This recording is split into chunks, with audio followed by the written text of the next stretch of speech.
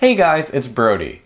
Before we get into the video, I've got some announcements I want to make, including the big announcement I've been talking about recently.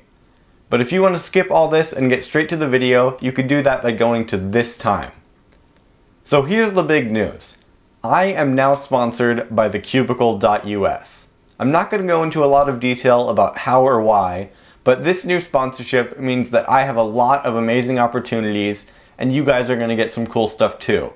From now on, if you're going to order from the Cubicle.us, use discount code BrodytheCuber at checkout for 5% off of your order. Once again, the code is BrodytheCuber for 5% off at the Cubicle.us.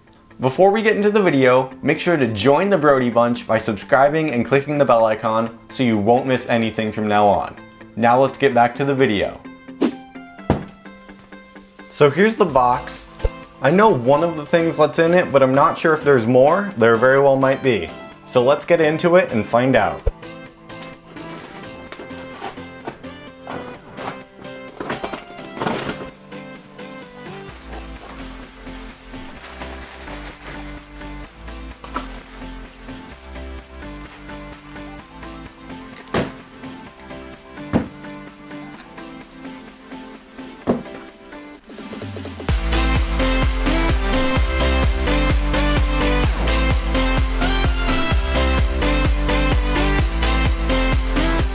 So I knew that they were going to send me a Polymer Coated GTS2M, which is what I think this is, but they also sent me this 2x2, which is clearly Angstrom, but I'm not sure what kind of 2x2 it is. I have no clue what's in this box, and they also sent me this MoYu lube, which I've never heard of, but I'm curious to try that in a little bit. But actually, first, let's get into this 2x2. Okay, and it comes with this cubicle stand. I still have no clue what this is, actually. But let's open it up and try it. I'm actually going to need to contact some people in a little bit and figure out what this is. Ooh, that's interesting.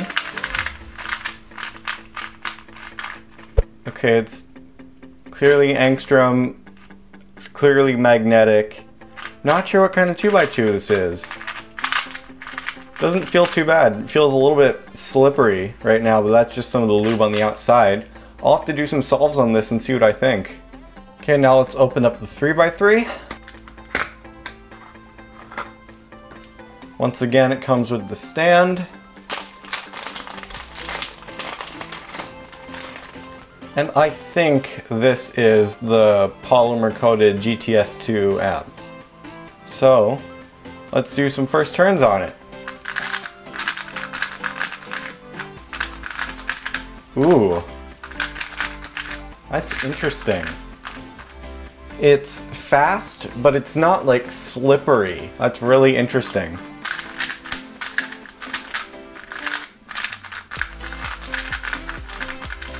And that feels way different than my GTS2, but that might be because it's not magnetic or for many other reasons. But that's pretty nice.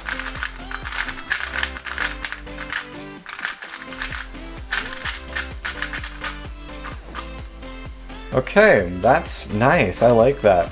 I'm gonna do some solves on that in a little bit, but first let's get into that mystery package. Okay, here we go. Let's see what's in here.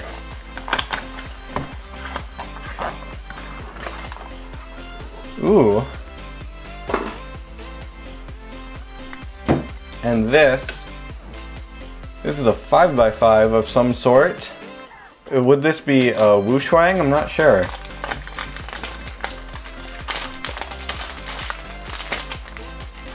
But I actually needed a new 5x5, so I'm not complaining.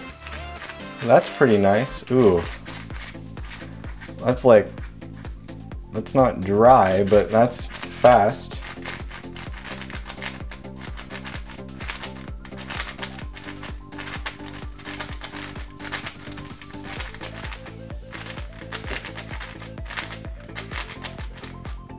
That's going to take some getting used to, but I like that. That's pretty neat.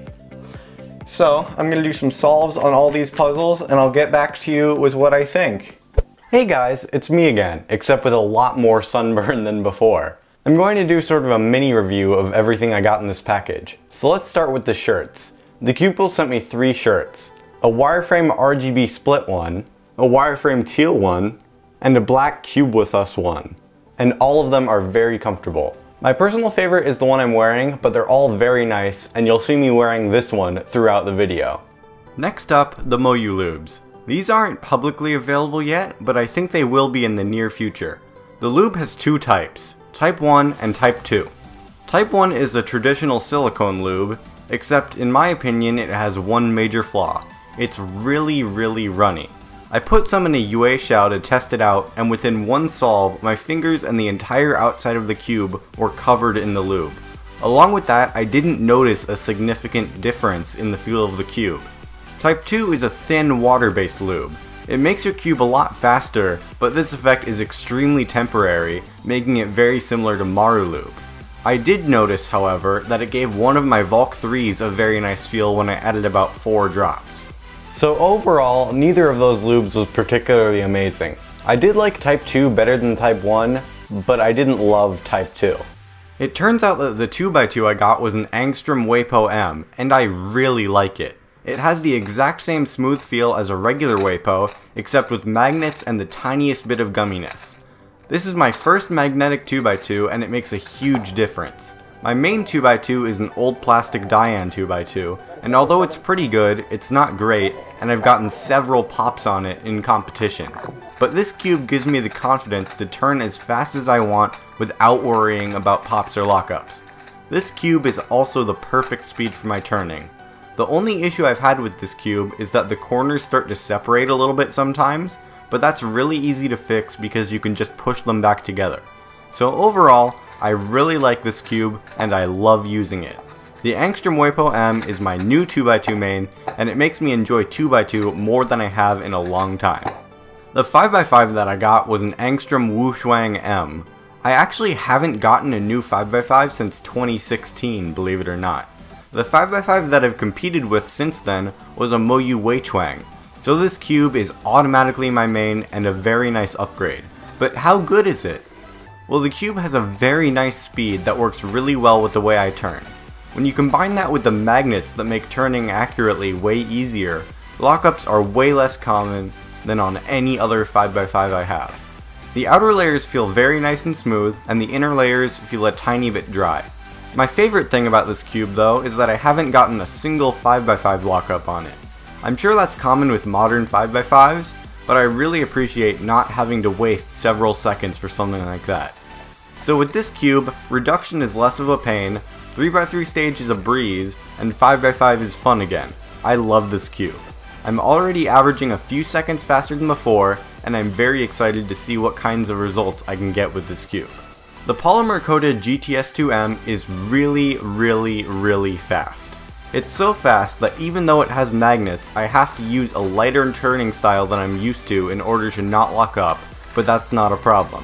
The polymer coating also makes the plastic feel a lot harder than the plastic of my other GTS2. In fact, it actually reminded me a lot of the GTS1 in terms of the plastic, which is a very good thing. This cube doesn't have much of a feel, the pieces mainly just glide over each other. As you would expect with any cube these days, the corner cutting is top notch. Overall, the performance of this cube is extremely momentum based, meaning if you're turning and looking ahead well, this cube will help you a lot and never lock up, but if you start to struggle, the raw speed will make you lock up more. Another thing I'd like to note is that PLLs flow really nicely on this cube, and I probably have faster PLLs with this than with any other cube. Overall, I'm a big fan of the Polymer Coated GTS2M. While I was testing it out, I actually got a new PB average of 5, 682, which is awesome. I don't know if it will be my main yet though. My main concern is that it will be too fast for me when I'm nervous at a competition, and I'm not sure I want to add any lube or anything that might mess it up. So that's what I think of everything I got. Thank you so much to the Cubicle.us for sending me this stuff and for sponsoring me. If you want to help me show them that sponsoring me was a good choice, you can go check out their store. I've linked everything that I can that was in this video in the description. And remember, when you check out, you can use discount code BrodytheCuber for 5% off. So thank you guys so much for watching this video. I hope you enjoyed it. If you did, make sure to leave a like, subscribe, and share the video with a friend. I'll see you guys next time, and I hope you have a wonderful day. This is Brody, signing out.